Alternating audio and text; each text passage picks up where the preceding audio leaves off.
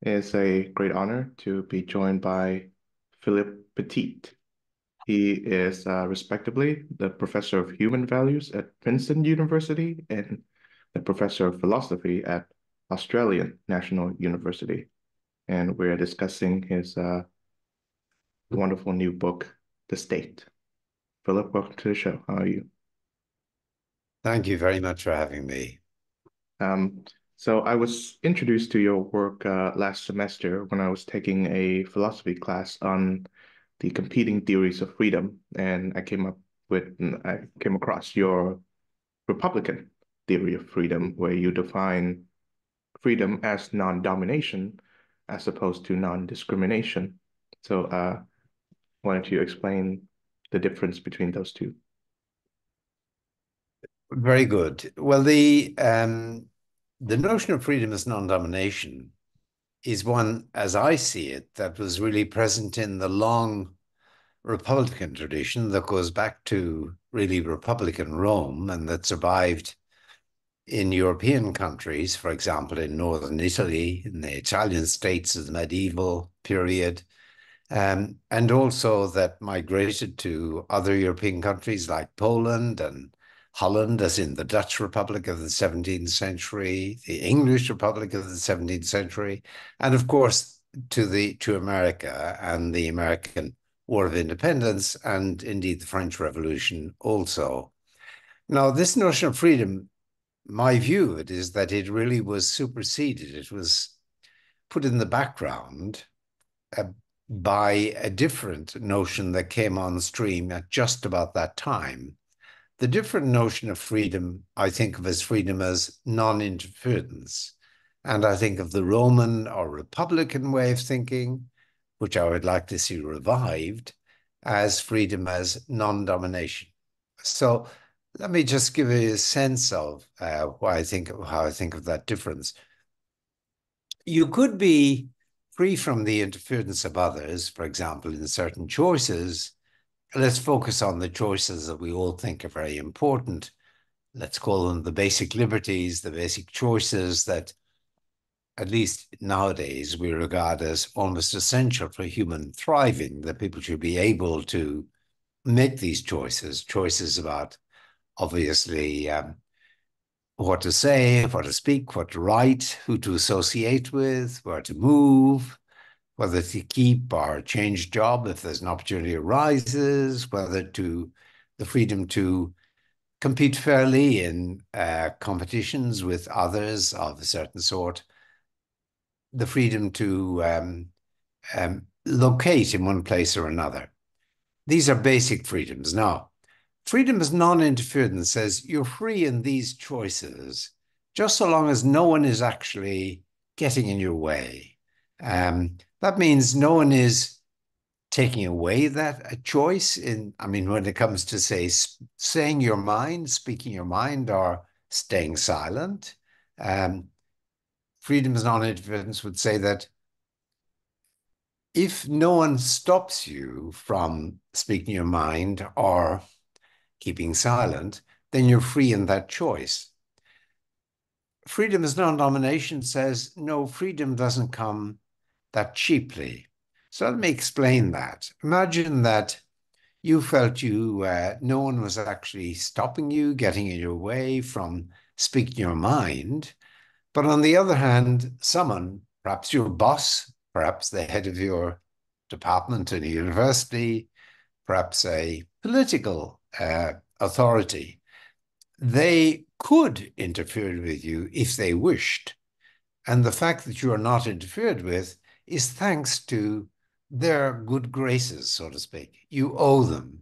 They allow you to say what you will, maybe because they think what you're going to say isn't going to be damaging to them in any way or to their concerns. Now, the question is, do you really enjoy freedom of speech, for example? If you're being able to say what you wish or stay silent, depends on whether they allow you to stay silent or to say what you will, so that they are hovering over you. And should they turn hostile, they would be able to stop you saying what you wish. Well, I say in the Republican tradition, the notion of freedom as non-domination basically says, no, you can't have a power hovering over you and enjoy freedom of speech in the presence of that power if it can interfere just as it wishes. So the fact that it doesn't interfere, let's suppose they are well disposed towards you, or let's suppose they think you're pretty harmless, the fact that they don't interfere doesn't make you free if they could interfere. So the idea is, in order to be free in that choice, you have to be free of a master in your life, someone who could interfere with you in that way. You have to be free of a dominus in the ancient Latin word, and hence you have to be free of what in English I call of domination, the presence of a dominus in your life. So freedom on this sense, it requires not just that you're not interfered with, but that no one has a power of interference, should they wish to interfere, in your basic liberties that we've talked about: freedom of speech, freedom of association, freedom of movement, freedom of occupation, and so on. So that's the core idea. Um, Say more if I'm not sure whether that's entirely clear, but I hope it is. Yes, it is. Thank you. Um, so in this new book of yours, The State, you outline what you call a neo-Republican theory of well, freedom and the state. So why the prefix neo? The nail. Well, because the Republican tradition of thinking, and that way of thinking about freedom survived really for 1,500 years, nearly 2,000 years, I should say. And of course, that was a period when there were lots of technologies, cultures were different, mores were different. And in order to make use of that way of thinking about freedom, you have to update it to contemporary circumstances. So, for example, I've talked about the basic liberties we might enjoy. Well, in our culture today, say in an advanced country, an advanced democratic um, country today, for example, in order to be free, you have to have a range of liberties, ranging from being able to live where you wish within the territory of the state at any rate, being able to say what you wish, being able to write to the newspapers, being able to campaign for a political party, being able to associate with others in support of a party, being able to being able to for example, communicate by means of internet. Being able to and capacity to read is important as well. These basic liberties they're tailored to our society. Now, if you go back to Rome and ask what are the basic liberties of a full citizen in ancient Rome, they would have been very different. I probably don't need to elaborate on that, so let's leave it at that. Now, because of that, and because of other factors, you need to rethink that ideal of freedom and as to how it applies in our kind of society. So I would say, looking just at a domestic society now, not looking at international relations, which are very complex, and that raises another set of issues, but just looking at a domestic society, in order to enjoy freedom as non-domination, in order not to have a dominus that's hovering over you, in the exercise of the basic liberties we expect to enjoy, it has to be the case, for example, that the law both protects you and resources you in the exercise of these choices. For example, the law has got to protect you, of course, against criminals, against others who would offend against those basic liberties. Equally, the law has to protect you against the power of an agent or an agency. It may be the corporation you work for, it may be the corporation that lives in your neighborhood, where it could interfere in various ways with you in your life. It actually doesn't, but you've got to self-censor in order not to be interfered with, it does have the power of a dominus in your life to some extent. Now, that means that the law has got to protect you against dangers of that kind, but also it's got to resource you. For example, you couldn't enjoy basic liberties of the kind we think important if you weren't able to read, if you didn't have an address, if you weren't able, indeed, to use a computer to communicate. I think that's now true in our society. It wasn't true 40 years ago. Um, these are things that you've got to be resourced in doing. Of course, the state may happily stay out of your life when it comes to resourcing you if you have enough resources on your own, if you're wealthy enough to be able to establish, for example, and to have a job, to have enough income, to be able to move around, for example, to be able to cope with the challenges and opportunities that arise in modern life. But if you lack those, say because you're economically unfortunate, you're going to be needed to be resourced by the state if you're going to enjoy basic liberties. So, for example, if you're absolutely destitute, you're going to depend on the goodwill of others, for example, to give you hand-me-downs, give you charity. You're going to be dominated by them because you're going to depend on their goodwill for not withdrawing that and, in effect, for interfering with you.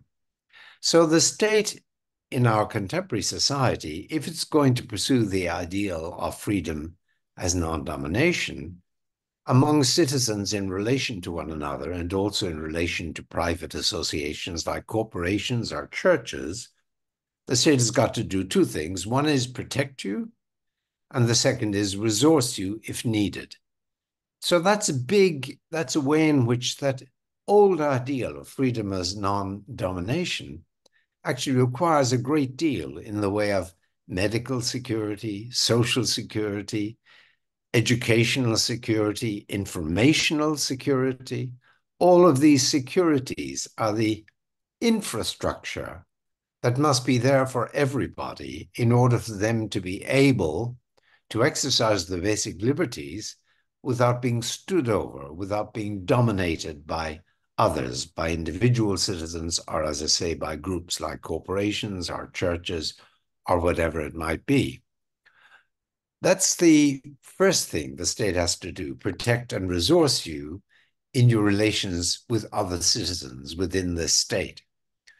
But of course, if the state, for example, were run by a single dictator, that dictator might actually be very benevolent in protecting and resourcing every individual where needed, where they didn't have the resources themselves, against others. That would be very. I'm sorry, I've been interrupted. That would be great if people have the resources themselves. Otherwise, the state has to do that. Now, I call that civic freedom, the assurance of freedom in the social world in relation to other citizens and other corporations or bodies within the world. But if the state were a dictator, to go back to that thought, then you would depend on the dictator for this protection and this resourcing.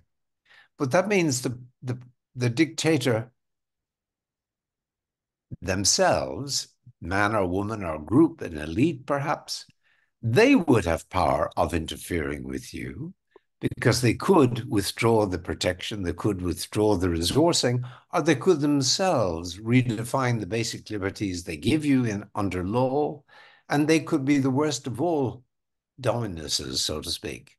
So in order to enjoy freedom as non-domination updated to the contemporary scene, you have to have a state that protects and resources you civically or privately, if you like, but is itself not a dominus in your life, does not itself have a power of interfering as it might wish in your life. Now, you ask, what's needed in order not to be dominated from on high, from the state? And obviously, what's needed is that we, the citizenry, should share in some control over the state.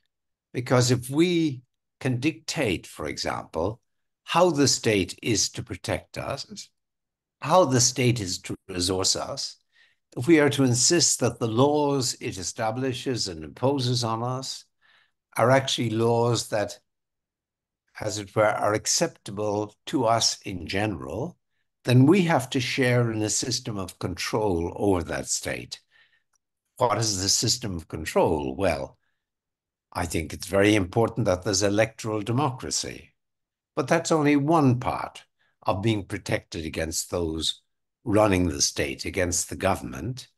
Another part is, for example, that there are courts, established by the state that will enable us even to challenge those in power if we think they're abusing their power. There have to be media within which we can write in protest against the state. There has to be freedom of association to organize in protest against the state. And there has to be the freedom to protest even on the streets. It's really, really important that we, the people, have that power to push back against those in government if the government itself, in the name of the state, is not to actually dominate us. So you might think of these as two dimensions in which the state has got to provide us with non-domination. One is a horizontal dimension in our relations with other citizens and with private bodies by, under law, providing us with the protection and resourcing needed for us to be not dominated by those other citizens and bodies. But equally, and that's the vertical dimension of non-domination, the state has to be itself contained, be itself subject to control by the citizens, which is to say there has to be a constitution, there have to be laws that govern how decisions are made by the state and put constraints on how they're made and put in the gift of citizens the determination of who actually is going to be in power anyhow. That gives that system of control, bottom-up control by the citizens over the state that ensures in the vertical dimension as well as the horizontal dimension that there is freedom as non-domination. So that's, I'm sorry, a rather overlong answer to your question about why do we have to update the notion of freedom as non-domination that comes to us historically. We have to do that in order to use it as a source of thinking about how best to organize our society in the sort of economically advanced culture in which we live. Yes. That was a wonderful answer. Thank you. Um, the way I see it, the Republicanism or the Republican theory of freedoms is closest competitor is the liberal theory of freedom. And I believe in my reading, the liberal theory values the individual, while the Republican theory values the citizen.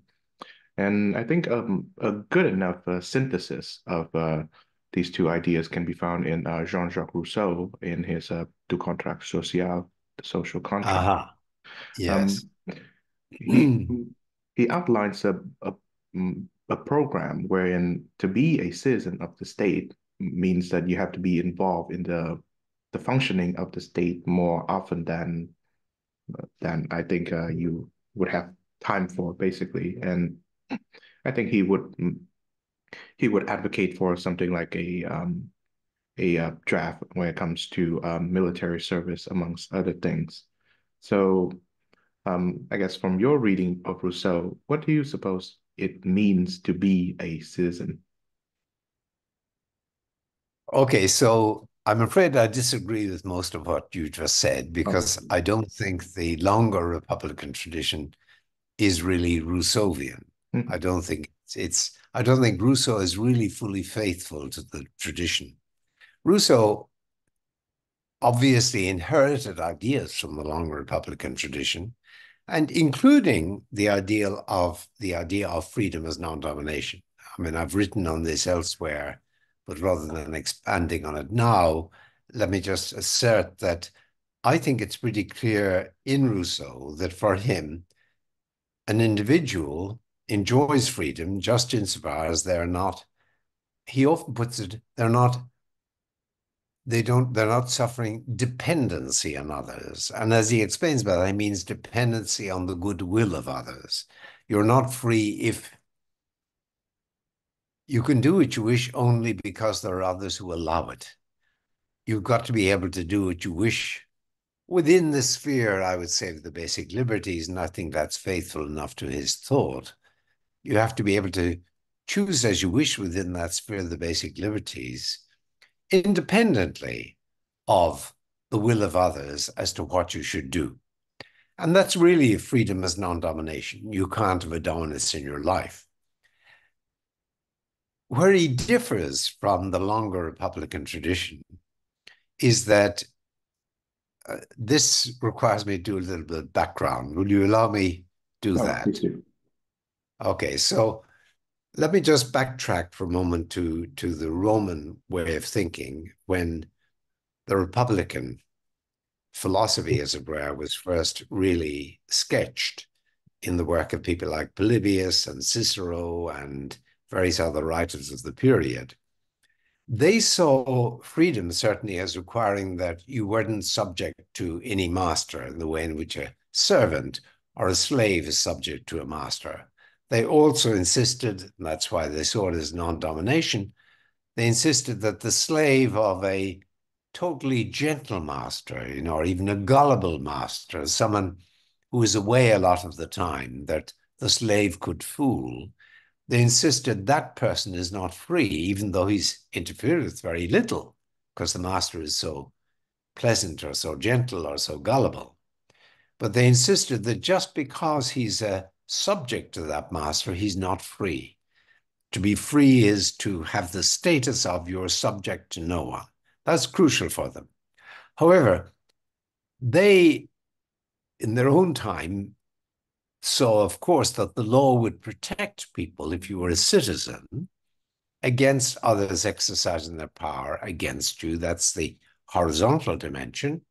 And they also worried about the vertical dimension. What about the state, the government that impose laws?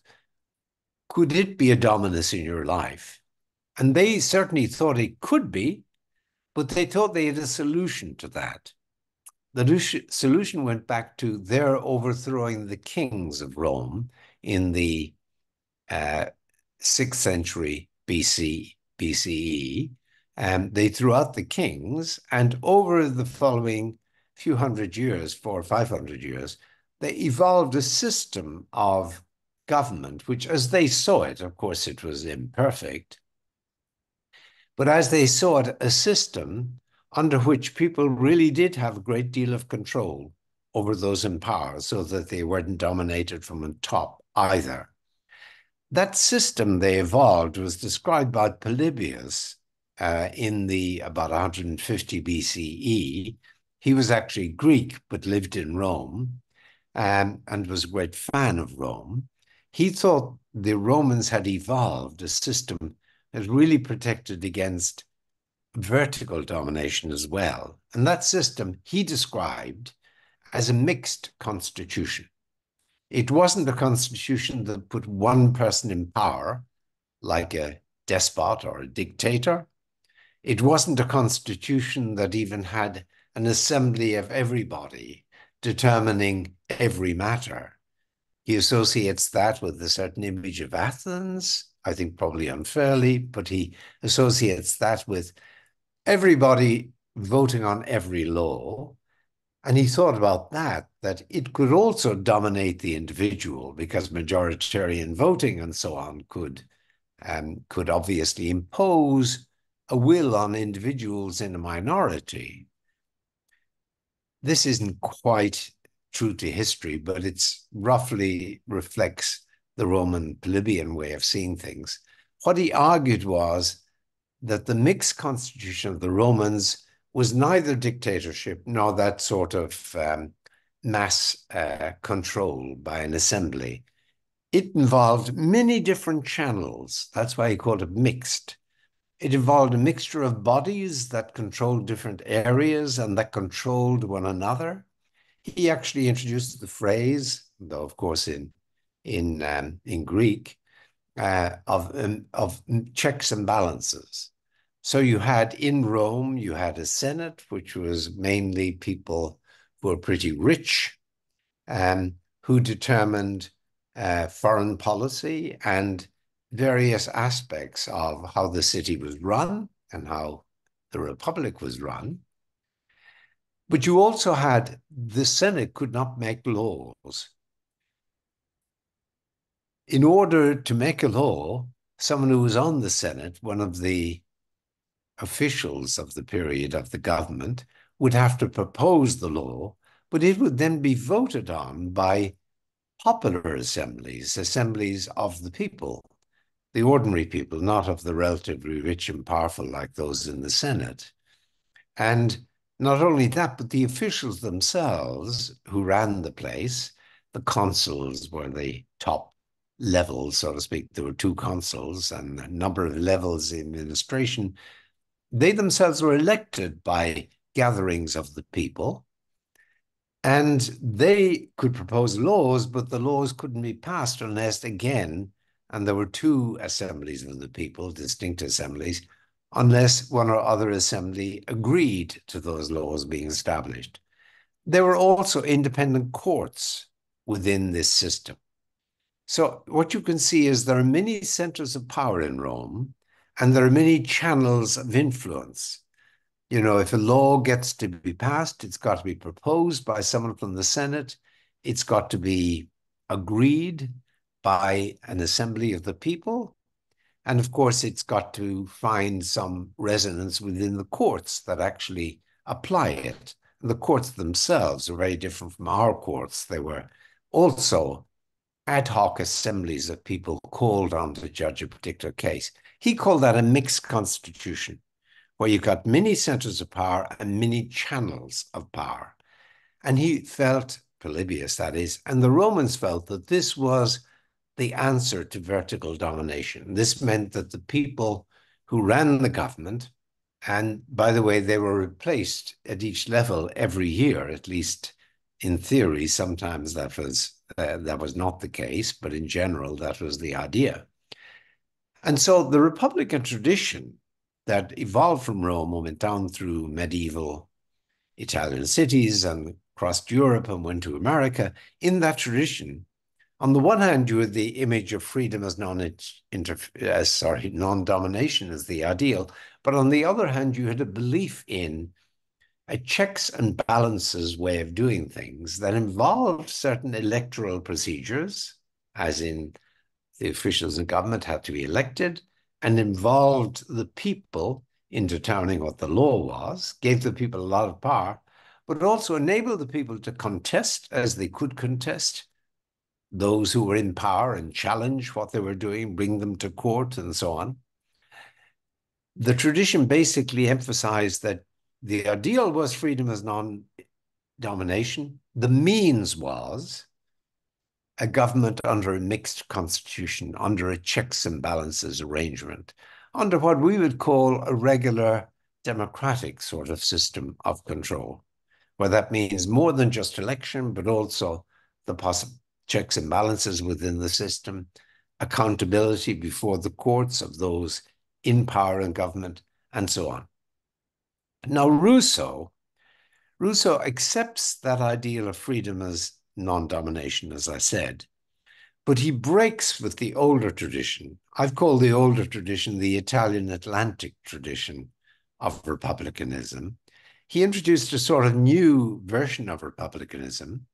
And on that version, there's just the main difference is a rejection of the mixed constitution in favor of all of the citizens gathering in a body and voting on every single law, and then establishing authorities to administer that law who would always be subject to that assembly.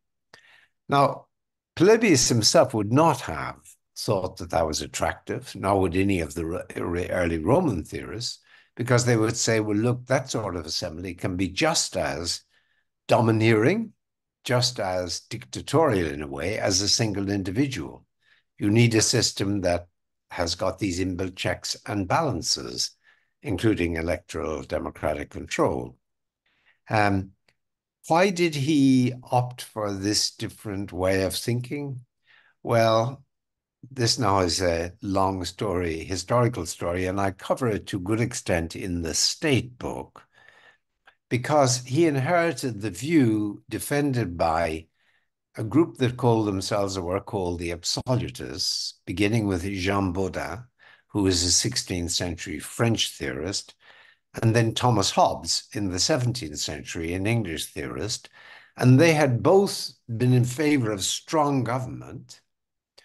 They actually wanted, in general, a strong single king. And they thought the big enemy was this idea of the mixed constitution, which was actually in action, in operative in, for example, the northern Italian cities, and was hailed by all the theorists, including, for example, Machiavelli defends the mixed constitution, not in The Prince, but in his other more important works. And they had therefore criticized the mixed constitution massively from an absolutist point of view. They maintained that it couldn't work. They mocked it in a way by saying that it involved setting up a number of different powers that would forever be at war with one another, so that society would devolve into anarchy in the course of arguing for a single king. Along the way, they acknowledged, however, that something that might work, though neither of them wanted it, neither Baudin nor Hobbes, was an assembly that would control everything. Now, what Rousseau did was take the idea of freedom as non-domination that had disappeared, frankly, in Baudin and Hobbes, by the way, would take from Baudin and Hobbes, take from the absolutists, this idea of assembly government, government by participatory assembly, because he thought that he accepted their criticism of the mixed constitution rather uncritically. He actually, the only passage really in which he is clear, the passage which is clearest about rejecting it is when he says, and it's really not an argument, it's really a bit of rhetoric. He says, look, those who believe in a mixed constitution, I like people who think that, and he refers to Japanese conjurers, I'm not quite sure what he had in mind there, who think that if you take the arm from one man and another arm from another man and a head from a third man and a body from, and put them all together, that it'll be still one human being. He just mocks the mixed constitution as involving the idea that there are a number of centers of power, and he thinks they would not make a proper state. You need a single center of power, a single sovereign. And that was the notion introduced, by the way, by Baudin and Hobbes, was that of a sovereign who controlled everything. And that's why he went the way he went. So he said, we need freedom as non-domination, not non-domination, but we also need government by single assembly. That gave him a real problem. And he talked about, well, this assembly, if it operated under conditions that meant that no majority or faction took over, then the will that it expressed in the law would be a general will, a will shared by everyone. And that really has been extraordinarily influential image. I think it's a rhetoric that has really dominated a lot of anti-liberal thinking. We'll come back to liberalism, if you like, later, over the last few hundred years. But it's a misreading of the Republican tradition. And it leads to the line that you mentioned yourself, that look, for the Republican, being free is the collectivity being free to determine its own laws in the image of an assembly. Now, I say against that I actually think that can lead to just as much domination as a single individual, first of all. And secondly, it's entirely infeasible. in contemporary society. I mean, Rousseau himself more or less admitted that. And his image, really, of the ideal republic was a city like Geneva, where he was born. Um, he felt that a city as small as that could be governed by a single assembly of the citizens. And of course, for him, the citizens only meant males, and may even have meant males only who had a certain degree of education and property. It's not quite clear. But he felt that you had a city like that would be a perfect republic, ensuring freedom as non-domination by means of this assembly where factions would not emerge. My third reason for thinking that it's not a good idea is that factions will always emerge. And Rousseau himself did not give us any formula for stopping factions emerging, so to speak. So it's infeasible. It can allow dictatorship by the assembly, or it can allow anarchy, as in different groups, different factions getting their own way, making coalitions with one another, and so on. So I don't think that that's true to traditional republicanism. I think it was a republicanism that was warped by the absolutist notion that you had to have a single sovereign. And I much prefer the idea, and that's what I think of as neo-republican idea, of having the older ideal shared with Rousseau, freedom as non-domination, but the means of ensuring freedom as non-domination at the horizontal level of having a law that protects and resources people, and in the vertical dimension, having a system of control, a bit like an updated version of the mixed constitution, with elections for sure, with independent courts, with different bodies within the government that check and balance one another, with authorities that are independent of those elected, like the courts, for example, but also like an electoral commission that will determine whether the elections are being conducted fairly and so on. That's what I think of as the older tradition, and it's the one that I sort of stand by, and it's the one I'd like to see renovated fully in this neo-republican way of thinking, which happily seems to be shared now by quite a large number of people. Yes. I think including myself to an extent. So with that, let me just revert to my initial question, which is under the Republican theory, About liberalism. yes, yeah. So I was just differentiating between liberalism and republicanism, Right. but Good. under the theory of republicanism or neo-republicanism, what does it mean to be a citizen? Well, under the theory of neo-republicanism, what it means to be a citizen is that you're somebody who is protected and resourced by the law in the country where you belong, where you are a citizen. I think that in any country, um, all adult, um, I mean, able-minded, and that can be very low bar, more or less permanent residents should be citizens. But what it means to be a citizen is you're embodied within the law and protected and resourced by the law if resourcing is necessary, so that you can, as it were, walk tall. That was always a Republican image. Look others in the eye without reason for fear or deference. And it's also to be a citizen who's part of the citizen body that shares in this system of control over those who lay down the laws, so that the laws are made on the citizens' terms, on terms that the citizens, as it were, stand over. That's what I think of what it is to be a citizen. Okay, now the issue of the relationship between neo-republicanism and liberalism.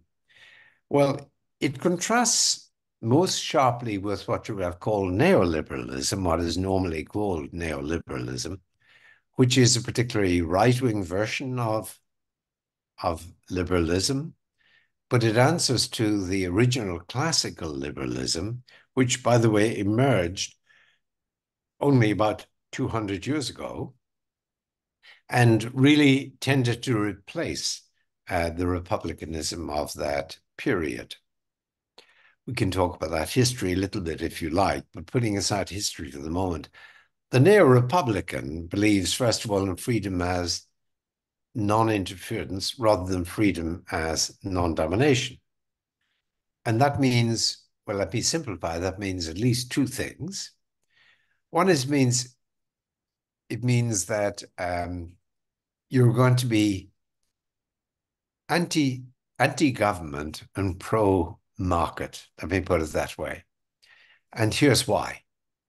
Um, with the government, you're going to say, look, isn't the law that is imposed coercively by government, doesn't it always interfere with the lives of citizens? Answer, yes.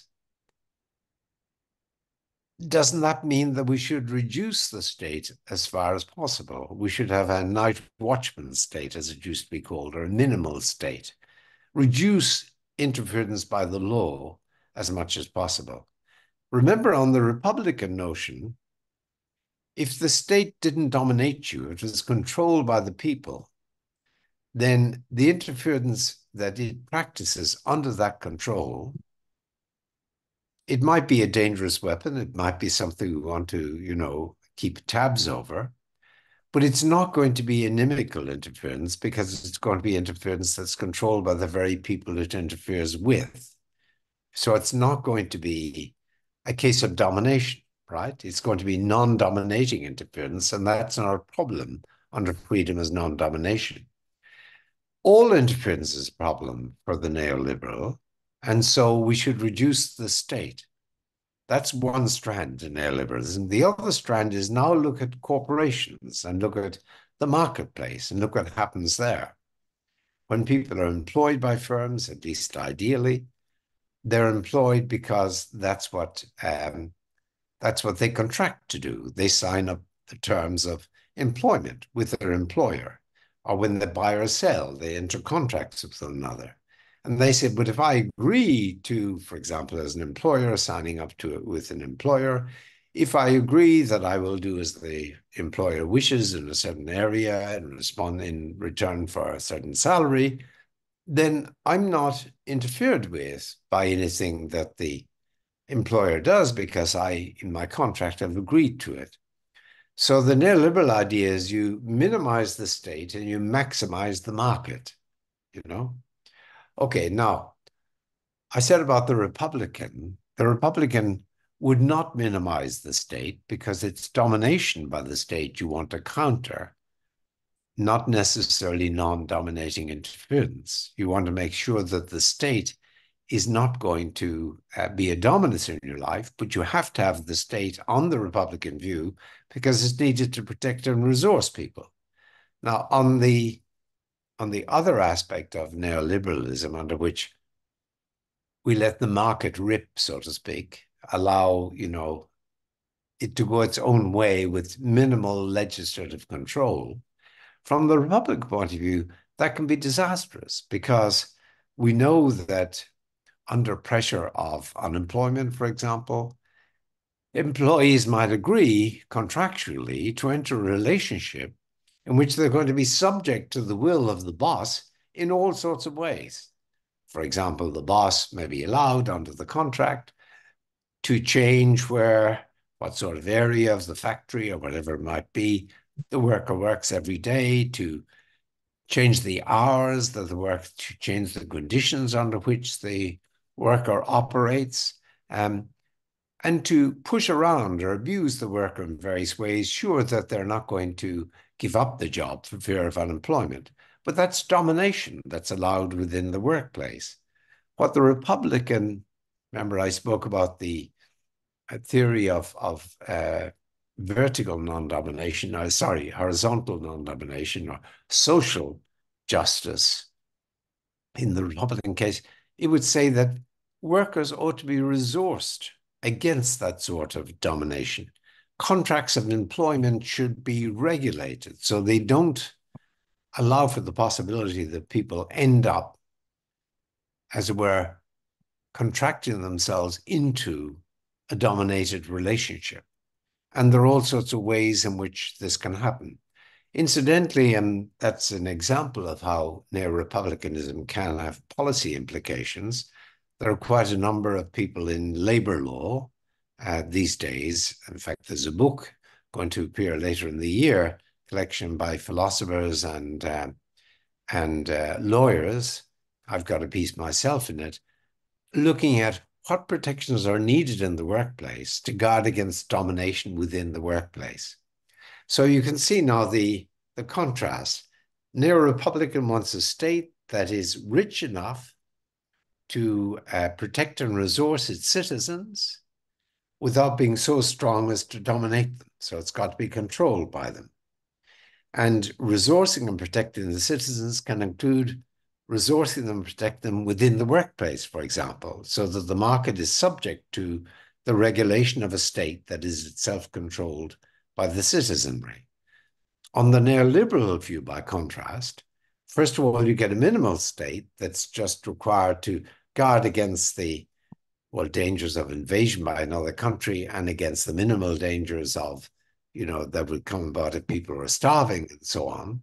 It's got to have a low bar that it ensures, but it's going to be a weak state, and it's going to let the market rip, giving freedom, so-called, that's to say non-interference, its head in allowing people enter whatever contracts they wish. The poor will become poorer and weaker, the rich stronger and more dominating. So they're pretty deeply opposed. But I can't stop this line of thought without adding that, of course, liberalism does not always mean neoliberalism. As I said, that's an extreme right-wing version of liberalism. My feeling about liberalism more generally, for example, in America, liberalism means left-wing liberalism, and the policies that left-wing liberals support will correspond in great part with the policies that neo-Republicans will support. They differ in various ways, but broadly they're both on the left. I would just say the neo-Republican has a neater way, so to speak, of summarizing the main message and the guiding ideal. But liberals on the left, they tend to adopt policies of the same kind. What I find they have a problem, though, in explaining why these are the right policies. For the neo-Republican, they're the right policies, both the vertical and the horizontal policies. They're the right ones because that's the way of maximizing the enjoyment of freedom as non-domination in the exercise of basic liberties. It's the way of enabling people to be able to walk tall, knowing they are protected and resourced by a state that they share in controlling, to be able to walk tall, to be able to look others in the eye without reason for fear of deference. That's the guiding ideal behind the approach. And now you ask, well, what's the ideal behind left-wing liberalism? And here you find there's sort of a whole variety of values that are induced, not a single value like freedom as non-domination, but a whole mix of values range from equality, freedom of equality of opportunity, equality of resourcing. Democracy is thrown into the mix, but they also, it's like a shopping list, of ideals, rather than a set of ideals that derive from one driving source. So while policy-wise, left liberalism, the American sense of liberalism, really does coincide often, not always, but often with neo-republicanism. It's a shopping list sort of political philosophy versus a political philosophy that's centered around one source. Um, since you mentioned neoliberalism, perhaps the most well-known articulator of that strand of ideas is Milton Friedman. And Yes, one of uh, them. Yeah. of course, Hayek also comes to mind. The issue that I see with the pro-free market or laissez-faire thinkers is that would like to have they would like to have less regulations on businesses and commerce. But at the same time, in order for the market to be free, and fair, so to speak, um, a state has to be strong enough to enforce certain laws that regulate, say, fair contracting laws and I guess worker management bargain laws or whatever. So, so in that sense, they are stuck in that dilemma. But the initial conflict in which they wish to answer is that, well, if the state is too interventionist towards the market, then the result is that you have a more ineffective market as well as arguably a more ineffective state. So I guess I think you've already answered this question, but how would you elaborate on the proper relationship between the state and the market? Well, this really takes us to the themes covered in that recent book you mentioned nicely, the state. Um, because what I look at in that book is the state as an institution. Before ever it becomes just, or before it becomes a republic, it's meant to be a book that will have a companion volume, which I'm going to call From the State to the Republic. So it's the state just considered as such. And one of the problems I consider in great part in that book are there restrictions on what the state can productively do?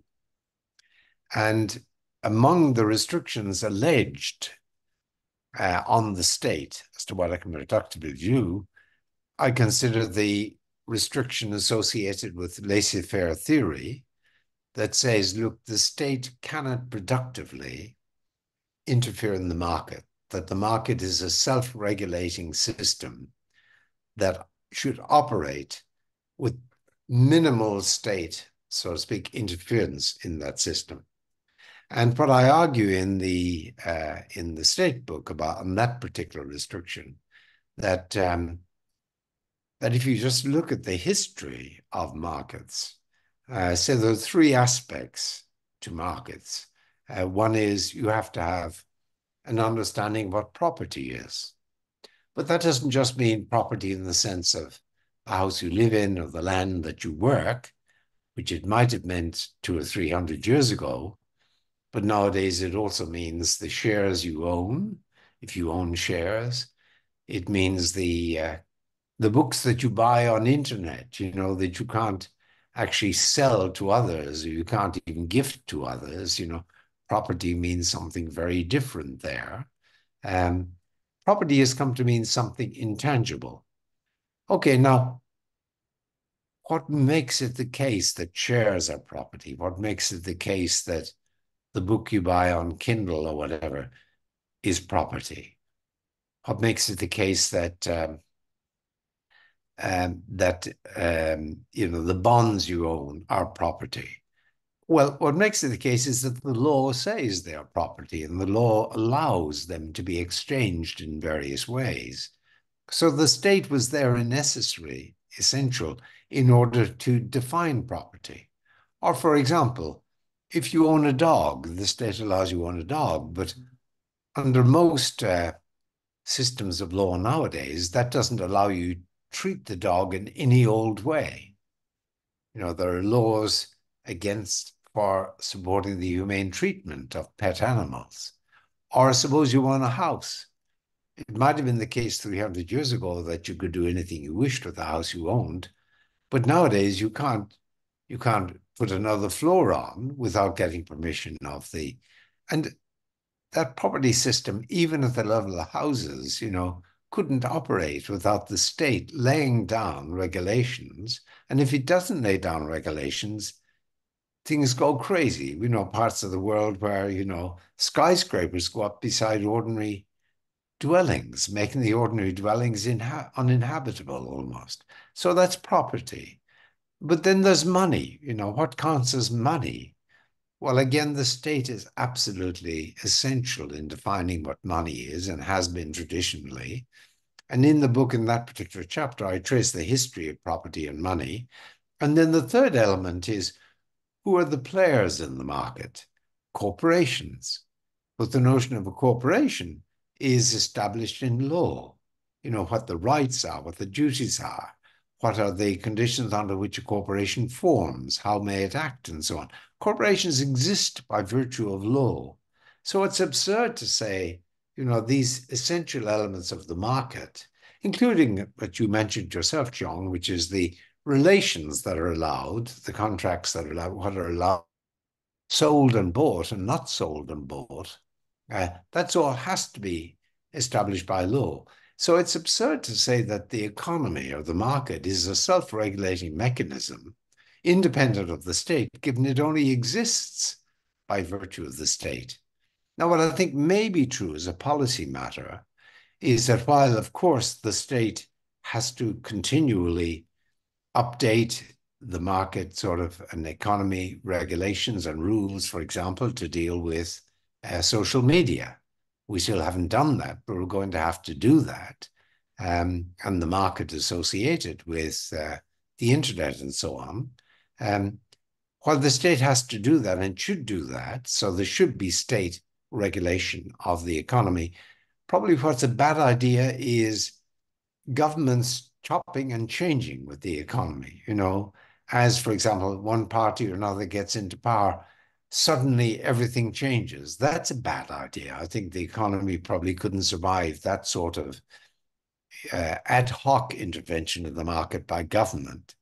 But if there's any, perhaps I agree on that with some of the laissez-faire theorists, but I reject holus bolus most of their view about hands off the market. Absolutely not. Conditions of employment, all of these have to be regulated by the law. There's no inherent restriction on the state. And I say then as an air Republican, and the state should interfere to make sure that people are fully protected and resourced within market life in order to be able to walk tall, look others in the eye without reason or fear of deference, consistently with the market still flourishing. Mhm. Okay. So on this final note, I'd like to ask you about the relationship under the Republican theory regarding the state and the nation. I understand that in Ah. today's times, we live under this hyphenated system of nation state. But since I'm talking to you in Australia, um, there's always a conflict between the Australian state as well as the various nations that form the Australian Aborigines population. And I think that stems from the fact that the Australian nation state government was formed by, well, the settler population from Britain and elsewhere. And mm, because of that, there's always a fear and risk of domination of this, the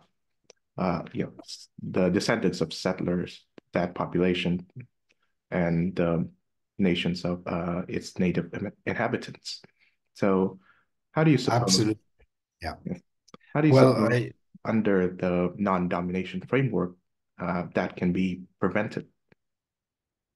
let me say there are two issues here that I think are better kept separate. One is the issue of um, a multinational state, a multi-ethnic state, multicultural state, let's call it, where we're talking about as we're settlers coming from different places to the same area as in Australia or Canada or America for that reason. For the okay, that's one issue, and the other issue is the relationship between the state, settler states, as you might call them, like Canada, Australia, New Zealand, America, like the relationship between the settler state and indigenous people. Now, on the first, I'm very optimistic. I think it's pretty clear that the multicultural state can actually work very, very well. I think in Australia it works extraordinarily well. I think in Canada it works extraordinarily well.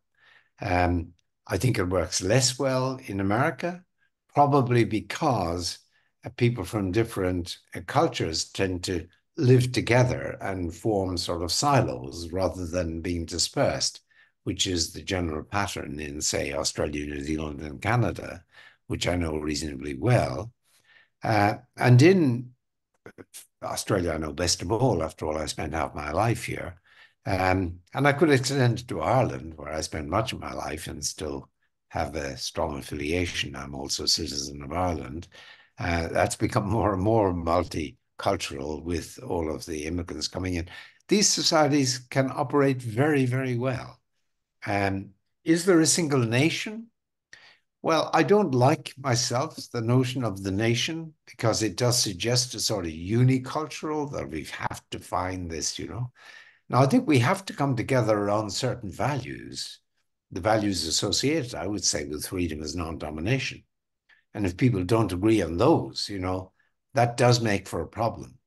But consistent with having very different religious traditions, very different cultures in all sorts of other ways, people from different backgrounds can form very, very peaceful, prosperous societies and societies where fairness, can actually operate and where people can look one another in the eye, regardless of their cultural identity, without reason for fear or deference. Of course, there are problems in every society, but I would say in general, Australia does pretty well. I think Canada does pretty well. New Zealand does well in all of these respects. Okay, now the other problem, though, that you bring up is the problem with indigenous populations in these countries. And that's much trickier, much more challenging, actually. And I think I'm not, I'm certainly not happy about the existing state of affairs in the way in which I am relatively happy about how things are going on the multicultural front as between settlers. But the issue of how settlers relate to indigenous culture, that is very different. Myself, I strongly favor an arrangement, a constitutional arrangement under which indigenous people are given certain special status or protections that might be, it varies from place to place, or it might be allowing a degree of self-government, for example, in indigenous communities where there are indigenous communities that are associated with particular territories. I think it can involve, special electoral arrangements whereby they have their own representatives in parliament, apart from the representatives of the constituencies where they may also belong. That happens, for example, in New Zealand. I wish very much that an arrangement which had been proposed by the government here in Australia and was voted on a referendum last October had got up, under which there would be a group of representative Indigenous peoples, an assembly, that would basically offer advice, but publicly to government on issues related to Indigenous policy. And that unfortunately was opposed by right-wing views in general. I honestly don't understand why. There was a total mix of complaints raised that didn't seem to me to amount to a coherent case against it, but they were very effective electorally. Referendums are very hard to pass in Australia. I don't think a referendum, I'm subject to correction on this, may never have passed unless it was bipartisan. And because the opposition, a right-wing opposition, it's more left-wing, center-left government, were opposed on this because the opposition decided to oppose it. It wasn't surprising that it failed to get up. But I think we need very special ways of accommodating Indigenous aspirations and indeed complaints, because after all, our settler populations have taken over a country that was essentially theirs in previous times. Now, there are two dimensions, as I said, to domestic policy, always the horizontal and the vertical, always the one to do with social justice horizontally and democratic justice vertically, so to speak. I think that what I've been talking about with Indigenous peoples is introducing some element of democratic justice for them, given their special situation. Um, but the other element is social justice for Indigenous peoples. Now, unfortunately, as it happens, quite a lot of money has been put into looking after the social justice concerns of Indigenous populations in the countries I mentioned. I think in all of them, Canada and Australia, I think you'll find if you look at the average expenditure on an Indigenous person, it's probably relatively high, actually. But it hasn't been very effective. In all of these societies, there are still real problems for Indigenous people, and that is terrible. Now, I have no easy solution to that, but I just would like to keep it on the agenda as a problem we've got to keep thinking about and hope that, as time goes on, we'll come up with more progressive and successful policies. I think that you're interrelated, that if we did have more democratic justice for Indigenous peoples with more representation, special recognition, and so on, that might actually interact with the social policy and bring improvement on that front. But of course, I can't be certain of that. And so I think we just have to hope that we can do better in the future. I think we can end on that note. Thank you very much, Professor Philip Pettit, for joining the show. That's very nice. Thank you for having me.